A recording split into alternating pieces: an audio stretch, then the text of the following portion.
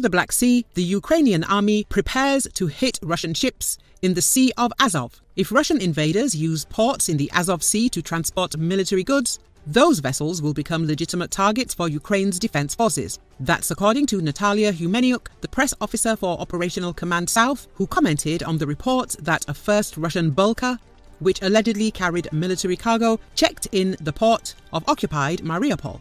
Such a threat is possible, and we are analysing what they claim is civil navigation. Our Defence Ministry has already stated that vessels carrying military cargo would be considered as legitimate targets, and when the enemy is setting up a military hub in one of the ports, it is also a legitimate target, said the spokesperson. As reported earlier, an advisor to the Mariupol mayor in exile, Petro Andriushchenko, reported on Telegram that a first Russian vessel arrived in the port of the temporarily occupied city of Mariupol.